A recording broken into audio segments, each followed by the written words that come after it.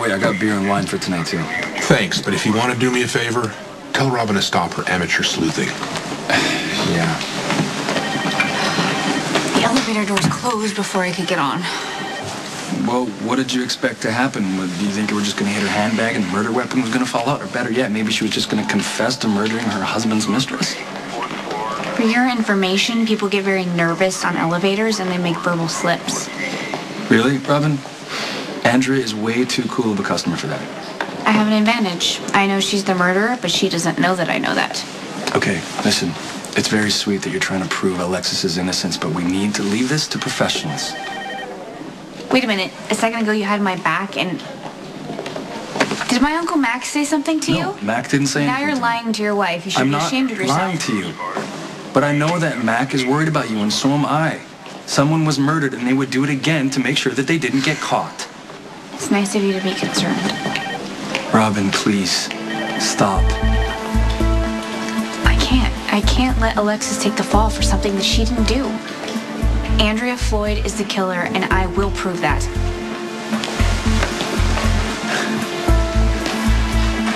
Christine, do you think Emma's gonna be up in time for dinner? I don't know. She's pretty zonked. And as much as I love my adorable daughter, it is much easier to not have her at the dinner table trying to keep her strapped into her high chair the entire time. So I hope Patrick is able to put her down for a nap. Hey, Lulu, could you take this to the kitchen? I'm not your servant. And maybe pour us a glass of wine. Okay, what's going on? Okay, so Spinelli asked me to marry him, and I couldn't give him an answer, but he took the ring. So he kind of sort of thinks that we're engaged, and he already tried to ask Mac once for my hand in marriage, and I'm really worried he's going to do it again, which, as you know, would be disastrous. Do you want to marry Spinelli?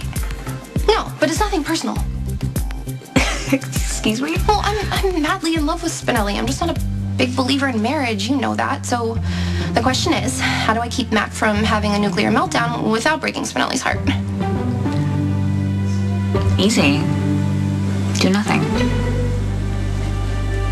Okay, so let's assume that Spinelli does ask Uncle Mac for a hand in marriage. What do you think he'll do? Completely freak out and arrest Spinelli. Let's assume he just does what he normally does. Okay, he would tell me that I deserve better, forbid me from marrying Spinelli, and then try to ship me off to Switzerland. Exactly. Okay, I'm trying to keep Mac from freaking out here. Hold on a second. Think it through.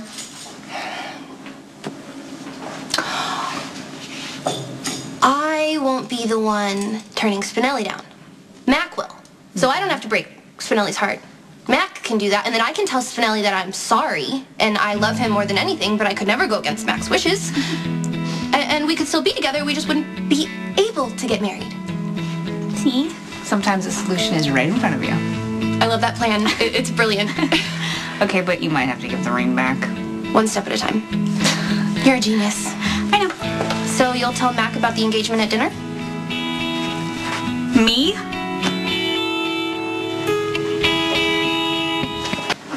Robin, please. Mac is better at taking bad news from you. Okay, but there is no way to sugarcoat this. He does not like Spinelli. Because Spinelli works for Jason, and Mac is so over-the-top protective, he can't see what a wonderful and kind person Spinelli is. Which is good, because I want him to forbid me from marrying Spinelli. Yes, so you can tell him. You can handle this. I can't. She could be right. Maybe Mac would be more receptive if you told him the news. What news? Spinelli wants to marry Maxie.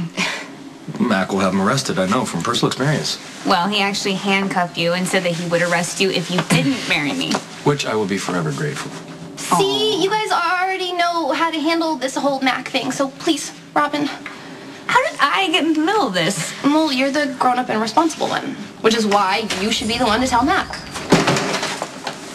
Tell me what?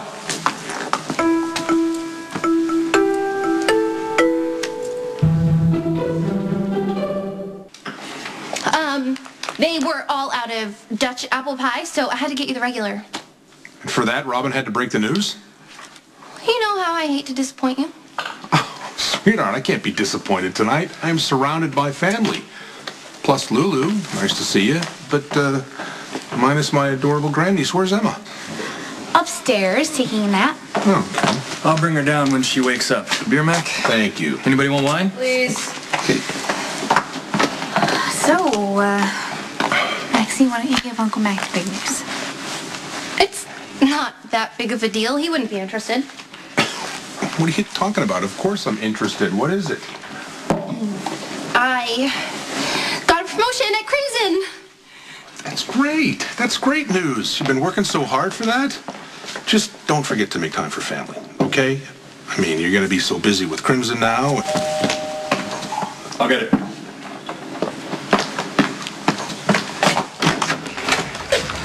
Hey, greetings. Is the proud patriarch here? He's here, all right. Here, you're gonna need this. Oh, actually, it's not necessary. I'm fueled by the intoxication of love. Well, good luck with that. What are you doing here?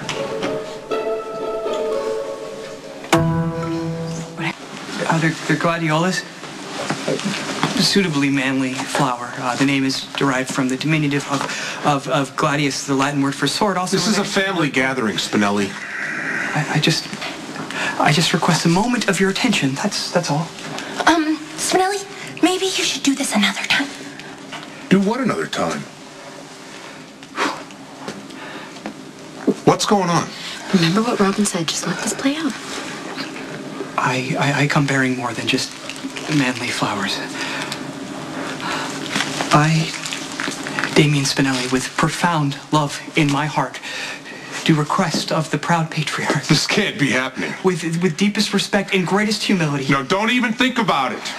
The hand of your lovely daughter in matrimony.